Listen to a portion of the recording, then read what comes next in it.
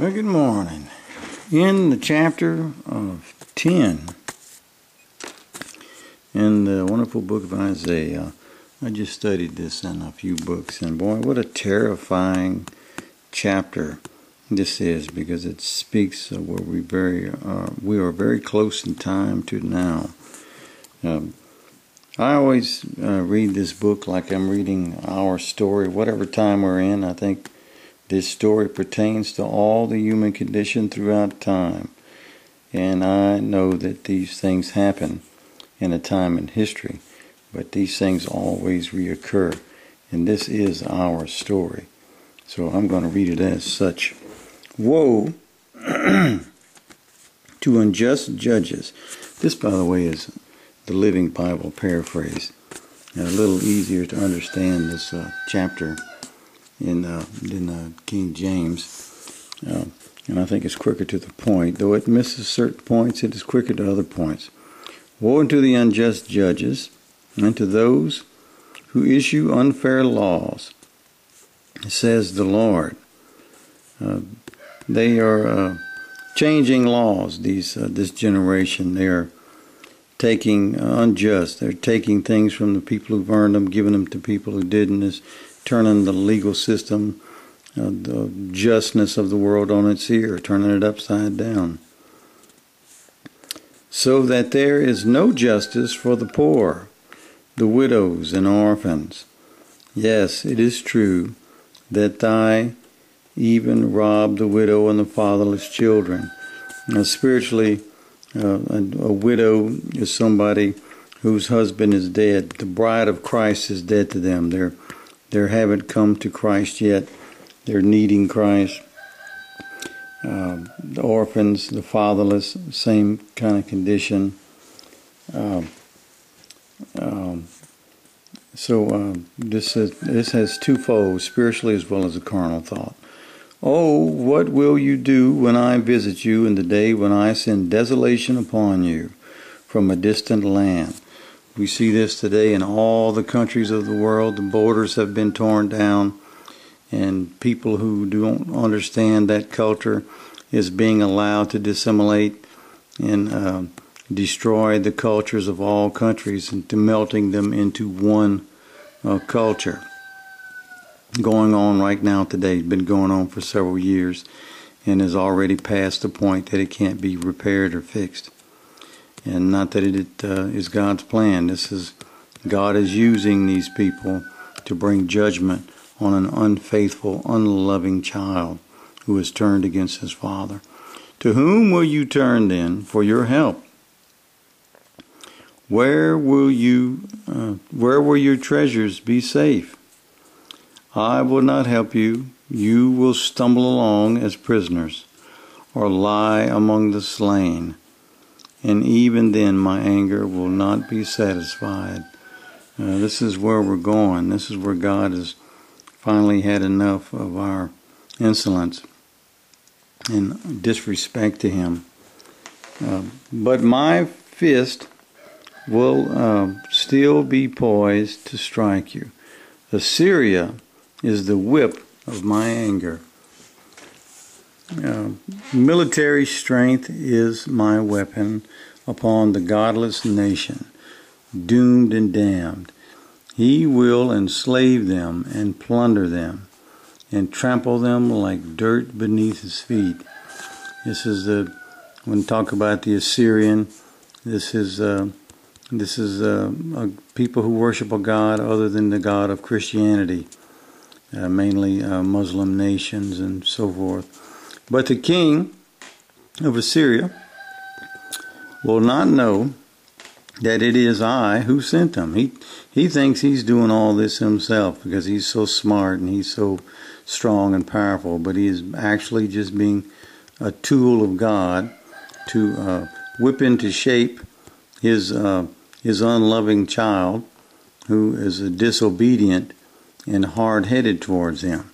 He's being used as a means to get the child who must love him, because that is his design, to come to light of mind and heart. He will merely think he is attacking my people as part of his plan to conquer the world. He will declare that every one of his princes will soon be a king, ruling a conquered land. If you look at the people that are in charge of this movement of the world today, I'm trying to think of that guy's name that runs the federal. It's escaping me now. It's where the new government is a government of business heads. Is who's running the new world order. We can see all of our political people have already given into the World Economic Forum. Is who I'm thinking of. There's an old German gentleman who heads that all off. Now this guy is thinking this is all his plan. He's been pushing this plan since 1972, and all of the world's governments he now has in his hand. He thinks this is his plan. He doesn't realize he is being used by God as a whipping stick. We will destroy Calamo just as we did Gilgamesh or Koreshmesh. He will say, and Hamath will go down before us as Arad did, and we will destroy Syria just as we did Damascus. Yes, we have finished off many a kingdom whose idols were far greater than those in Jerusalem. He's lumping the religion of Jerusalem, the spiritual connection with the God we serve, the Jesus Christ. He's lumping them in with all the other idols. And Samaria. So when we have defeated Samaria and her idols, we will destroy Jerusalem with hers. So this guy's after Jerusalem, the spiritual state, the truth. And this is his fatal mistake. After the Lord has used the king of Assyria to accomplish his purpose, then he will turn upon the Assyrians and punish them too, for they are proud and haughty men. They boast, we in our own power and wisdom have won these wars. We are great and wise. By our own strength we broke down the walls and destroyed the people and carried off their treasure. In our greatness we have robbed their nest of riches and gathered up kingdoms as a farmer gathers eggs, and no one can move a finger or open his mouth to peep against us. This old guy that runs this new world government, he's going to be mighty, mighty haughty. And by that time, Elon Musk is going to have his space stations floating in outer space, trying to reach the planet Mars. I know this sounds crazy. It sounds like a crazy movie from 50 years ago. Because Elon Musk is thinking the human race is doomed, so he's going to spread the human seed to the neighboring planets, which I believe Mars is his target area. All these people are playing parts of these kings that are being used to teach Jerusalem a lesson. Not Jerusalem, but Israel. This is Israel, people who have gone to the way of thinking of the carnal and away from the spiritual. They've left the garden and they are now thinking in the carnal. But the Lord says, shall the axe boast greater power than the man who uses it? Is it the saw greater than the man who saws? Can a rod strike unless the hand is moving it? Can a cane walk by itself? The point being here, all these old rich billionaires club who's trying to shape the world, they are empowered by none other than God himself, so that this plan can be told, so that this plan can come to fruition, and everyone can, every knee can bend and every head will bow to Jesus Christ, the true Lord and God and Savior of this planet. Not a spaceship, not a new form of government, not a new idea. None other than Jesus Christ himself is the plan of salvation for this planet. And Israel has taken their eye off of that salvation, And it is coming to a place where God is going to remind us in a most horrible way why we need that salvation. Because of all your evil boasting, O king of Assyria, the Lord of hosts will send a plague among your proud troops and strike them down. Something's coming to the powers that take over all of our countries, and with this new government system, sounds like a plague. God, the light and the Holy One of Israel, will be the fire and flames that will destroy them. In a single night, he will burn those thorns and briars. He likens them to thorns and briars. Not good things in this garden, but the bad things, the weeds. And the Assyrians who destroyed the land of Israel, Assyria's vast army is like a glorious forest, yet it will be destroyed. The Lord will destroy them, soul and body. God says, don't fear those who can kill your body, but fear him who can kill your body and spirit. They're going to lose not only their flesh bodies as we all are, but these guys have no salvation because they do not look to Jesus Christ. They look to other means for salvation.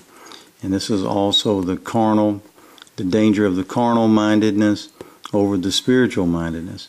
As when a sick man wastes away, they're going to turn him into a skeleton, getting skinnier and skinnier. They're going to be eaten out from within, just like you see the United States is turned into a skeleton today, because we're being eaten out from within with a sickness of sin and selfishness.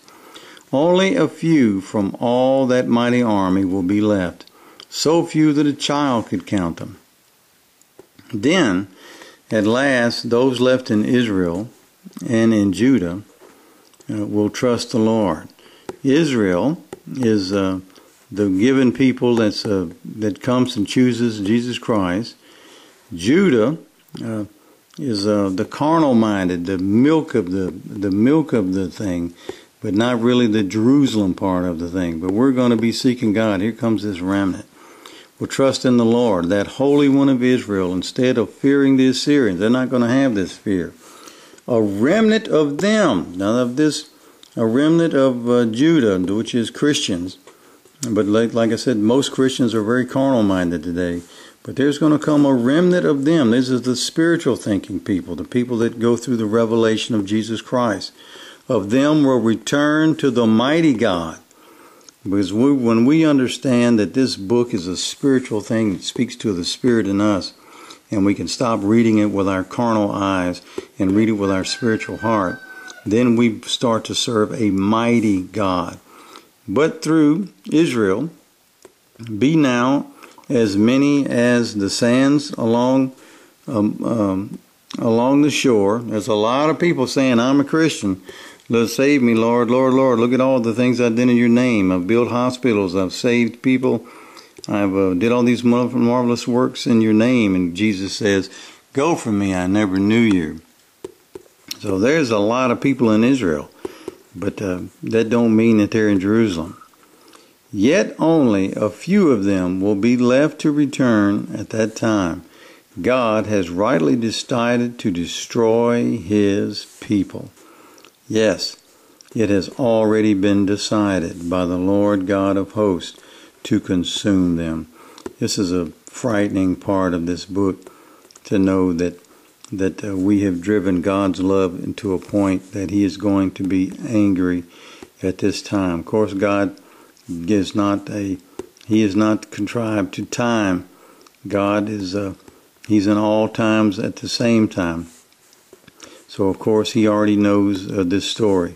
Therefore the Lord God of hosts says, O my people in Jerusalem. Now we're talking about to the spiritual thinking. We're talking about to the people who has gone through the revelation of Jesus Christ. Don't be afraid of the Assyrians when they oppress you, just as the Egyptians did long ago. It will not last very long. In a little while my anger against you will end, and then it will rise against them to destroy them. Just like any father, no matter how angry he is at his child, and if he has to whip and to correct that child, and we're not talking about physical whipping or beating with a rod, but with hard times, to bring around the good of the child, it's one thing. But when somebody else is whipping that same child for their own means and outcomes and desires, then God sees this as a very different light, and his anger will quickly turn off of the child whom he's trying to correct, because he's done learned his lesson, and it will turn on them that God used to teach him that lesson. The Lord of hosts will send his angel to slay them in a mighty slaughter, like in the time when Gideon triumphed over Midian at the rock of Oreb, or the time God drowned the Egyptian armies in the sea. On that day, God will end the bondage of his people. He will break the slave yoke off their necks and destroy it as decreed. Look, the mighty armies of Assyria are coming. Now are at Ayoth, now at Migron. They are storing some of their equipment and at Mishkenash and crossing over the pass. These people are crossing your borders right now today. They're on the TV every day, being used as fodder for news anchors, to get you to vote the way they want you to vote, to get you not to vote the way they don't want you to vote, as they are controlling us. We are in the hands of the Syrians today. These people are coming. They are staying overnight at Geba. Fear strikes the city of Ramah. As we look at this on our TVs, our country going down, not only our country but the countries of the world, now that crown that was a descendant of David has ended when the old queen had died, and her son, who is now in the system of that one world government we were just talking about, we lost that protection of that crown, which had so much to do with the world being what it was for the last few hundred years. All the people of Gibeah, the city of Saul, are running for their lives. Well, many of you scream in terror, O people of Gilead, and shout out a warning to Laras, for the mighty army comes. They're saying it's coming, it's happening. These people are coming. Everything we know, all of our Christian churches are in danger. We are going to be overrun. Poor Athmoth, what a fate is yours.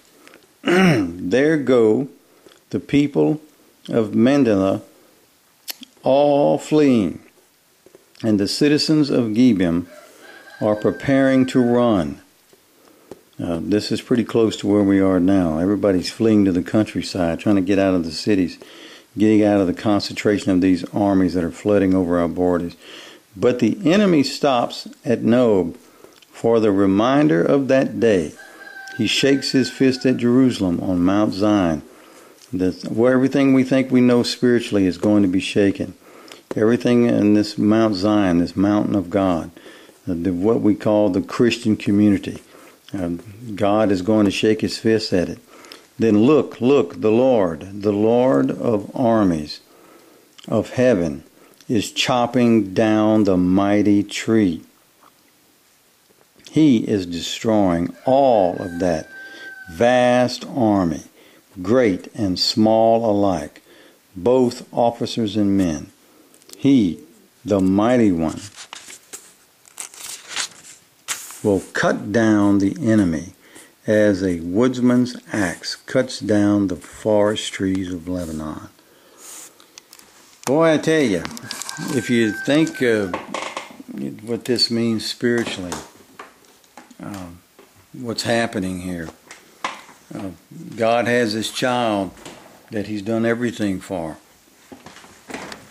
And this child has taken his eye and heart off of his father. and he has become unruly, damaging, and harmful to the garden itself that God has planted.